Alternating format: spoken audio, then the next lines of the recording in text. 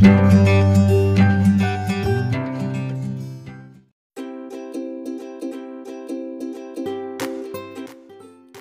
നമ്മൾ മധുരമുള്ള ഒരു പൂരിയുടെ റെസിപ്പിയാണ് ചെയ്യുന്നത്.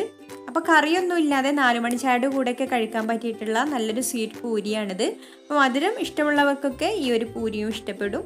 അപ്പോൾ നമുക്ക് ഇതെങ്ങനെയാണ് തയ്യാറാക്കുന്നതെന്ന് നോക്കാം. അപ്പോൾ ഈ പൂരി തയ്യാറാക്കാൻ വേണ്ടിയിട്ട് പ്രത്യേകിച്ച് അളവൊന്നുമില്ല. ഞാനിവിടെ 3 റോബസ്റ്റ് പഴമാണ് എടുത്തിട്ടുള്ളത്. 3 ചെറിയ സൈസിലുള്ള റോബസ്റ്റ് പഴമാണ്. ഇനി ഇത് ചെറുതായിട്ടൊന്ന് മുറിച്ചിട്ട് ഒരു മിക്സിയുടെ ജാറിലേക്ക് ഇട്ട് കൊടുക്കുക. മിക്സിയുടെ ചെറിയ ജാറാണ് ഞാനിവിടെ എടുത്തിട്ടുള്ളത്. അപ്പോൾ ഞാനിനി ഇത് നന്നായിട്ടൊന്ന് ബ്ലെൻഡ് ചെയ്തെടുക്കുകയാണ്. എന്നിട്ട് ആ ഒരു പ്യൂരിൽ വെച്ചിട്ടാണ് നമ്മൾ മാവ് കുഴച്ചെടുക്കുന്നത്. അപ്പോൾ നിങ്ങൾക്ക് എത്രയാണോ ആവശ്യമുള്ളത് അതിനനുസരിച്ചുള്ള പഴം എടുക്കുക. ഇനി ഇതിലേക്ക് 1 ടേബിൾ സ്പൂൺ പഞ്ചസാരയും കൂടെ ചേർത്ത് കൊടുത്തിട്ട് നന്നായിട്ടൊന്ന് ബ്ലെൻഡ് ചെയ്തെടുക്കാം. അപ്പം മധുരം ഇത്രക്ക് വേണ്ടാന്നുള്ളവർക്ക് ഈ ഒരു പഴത്തിൻ്റെ മധുരത്തിൽ തന്നെ ചെയ്താൽ മതി. അപ്പോൾ ഞാനിവിടെ പഴവും പഞ്ചസാരയൊക്കെ നന്നായിട്ട് അടിച്ചെടുത്തിട്ടുണ്ട്.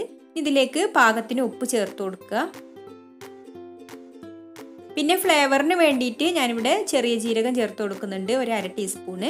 ഇനി ഇതിന് പകരമായിട്ട് ഏലക്കാപ്പൊടി വേണമെങ്കിലും ചേർത്ത് കൊടുക്കാം. ഏലക്കാപ്പൊടിയുടെ ഫ്ലേവറാണ് കൂടുതൽ ഇഷ്ടമുള്ളവർക്ക് അത് ചേർത്ത് കൊടുക്കാം. അപ്പോൾ ഞാനിപ്പോൾ ഇവിടെ ചെറിയ ജീരകത്തിൻ്റെ ഈ ഒരു ഫ്ലേവറിലാണ് ചെയ്യുന്നത്. ഇത് നന്നായിട്ടൊന്ന് മിക്സ് ചെയ്തെടുക്കാം. ഇതിലേക്ക് ഇനി കുറേശ്ശെ പൊടി ഇട്ടിട്ട് കുഴച്ചെടുക്കുക. ഞാൻ ആട്ടപ്പൊടിയാണ് എടുത്തിട്ടുള്ളത്.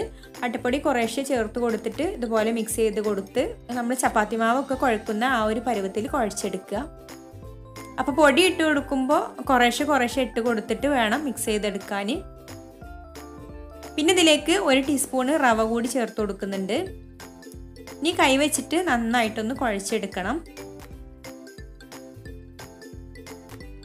വെള്ളം കൂടുതലുണ്ടെങ്കിൽ പൊടി കുറേശ്ശെ ചേർത്ത് കൊടുക്കുക.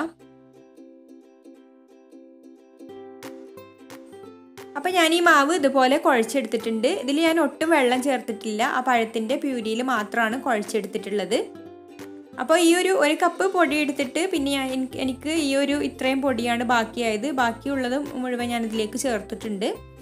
ഇനി ഇതിൻ്റെ മുകളിൽ ഡ്രൈ ആയി പോകാതിരിക്കാൻ വേണ്ടിയിട്ട് 1 ടീസ്പൂൺ ഓയിൽ ഒഴിച്ചു കൊടുത്തിട്ട് എല്ലാ ഭാഗത്തും ഒന്ന് ഇതുപോലെ ആക്കി കൊടുക്കുക. ഇനി ഈ മാവ് അടച്ച് വെച്ചിട്ട് അരമണിക്കൂർ റെസ്റ്റ് ചെയ്യാനായിട്ട് മാറ്റി വെക്കാം. ഇപ്പോൾ ഇവിടെ അരമണിക്കൂർ കഴിഞ്ഞിട്ടുണ്ട്. മാവിടെ നന്നായിട്ട് സോഫ്റ്റായി വന്നിട്ടുണ്ട്. ഇനി ഇതൊന്നും കൂടെ നന്നായിട്ട് കുഴച്ചെടുക്കണം.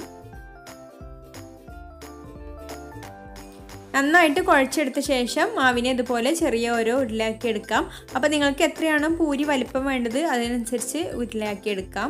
അപ്പോൾ ഞാനിപ്പോൾ ഇവിടെ ഈ ഒരു വലിപ്പത്തിലാണ് ഉരുട്ടിയെടുക്കുന്നത്. ഇനി കയ്യിൽ വെച്ചിട്ട് ഇതുപോലെ നന്നായിട്ട് ഉരുട്ടിയെടുക്കണം. ഓരോ ഉരുളകളും പരത്തിയെടുക്കുന്ന സമയത്ത് മറ്റുള്ള ഉരുളകൾ ഇതുപോലെ അടച്ചു വെക്കണം. എയറൊന്നും കടക്കാത്ത രീതിയിൽ വേണം വെക്കാൻ, അല്ലെങ്കിൽ ഇത് പെട്ടെന്ന് ഡ്രൈ ആയി പോവും. ഇനി കുറച്ച് ആട്ടപ്പൊടി ഇട്ട് കൊടുത്തതിന് ശേഷം ഒന്ന് പരത്തിയെടുക്കാം. അപ്പോൾ നിങ്ങൾ ഇത് കുഴച്ചെടുക്കുമ്പോൾ ഒരുപാട് ലൂസായിട്ട് കുഴച്ചെടുക്കരുത്. ലൂസായിട്ട് കുഴച്ചെടുത്താൽ പിന്നെ നമുക്കിത് ഇതുപോലെ പരത്തിയെടുക്കാൻ ബുദ്ധിമുട്ടാവും. ഈ നല്ലൊരു ഷേപ്പ് വേണമെന്നുണ്ടെങ്കിൽ എന്തെങ്കിലും ഒരു അടപ്പ് വെച്ചിട്ട് വക്ക് ഷാർപ്പായിട്ടുള്ള എന്തെങ്കിലും ഒരു അടപ്പ് വെച്ചിട്ട് കട്ട് ചെയ്തെടുത്താൽ മതി, നല്ലൊരു ഷേപ്പ് കിട്ടാൻ വേണ്ടിയിട്ട്. അപ്പോൾ ഞാനിപ്പോൾ കട്ട് ചെയ്തെടുക്കുന്നൊന്നുമില്ല, അതുപോലെ തന്നെ പരത്തിയെടുക്കുകയാണ് ചെയ്യുന്നത്.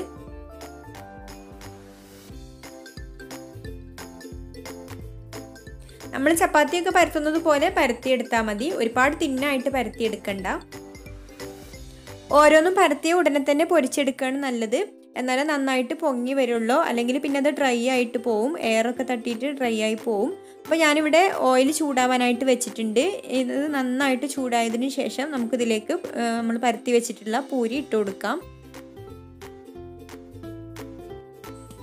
അപ്പോൾ പൂരി ഇവിടെ നന്നായിട്ട് പൊങ്ങി വന്നിട്ടുണ്ട്. ഇനി അഥവാ അതുപോലെ പൊങ്ങി വന്നിട്ടില്ലെങ്കിൽ ചെറുതായിട്ടൊന്ന് പ്രസ് ചെയ്ത് കൊടുത്താൽ മതി ഇതുപോലെ.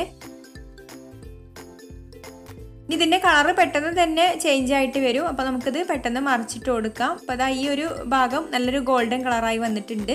അപ്പോൾ പഴമൊക്കെ ചേർത്തത് കാരണം പഴത്തിൽ മാത്രമാണ് ഇത് കുഴച്ചെടുത്തിട്ടുള്ളത്. അപ്പോൾ ഇത് പെട്ടെന്ന് തന്നെ കളറ് മാറും, നല്ലൊരു ബ്രൗൺ കളറായിട്ട് വരും.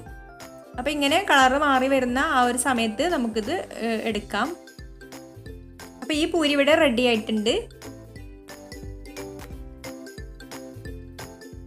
ഇനി ബാക്കിയുള്ളതെല്ലാം നമുക്ക് ഇതുപോലെ തന്നെ പൊരിച്ചെടുക്കാം. അപ്പോൾ ഞാനിവിടെ ഓരോന്നും പരത്തിയ ഉടനെ തന്നെ എണ്ണയിലേക്ക് ഇട്ട് കൊടുക്കുകയാണ് ചെയ്യുന്നത്. അപ്പോഴാണിത് ശരിക്കും നന്നായിട്ട് വരുള്ളൂ.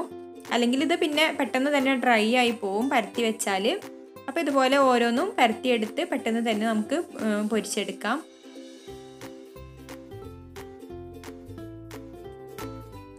അപ്പോൾ പൂരിയെല്ലാം ഞാനിവിടെ പൊരിച്ചെടുത്തിട്ടുണ്ട്.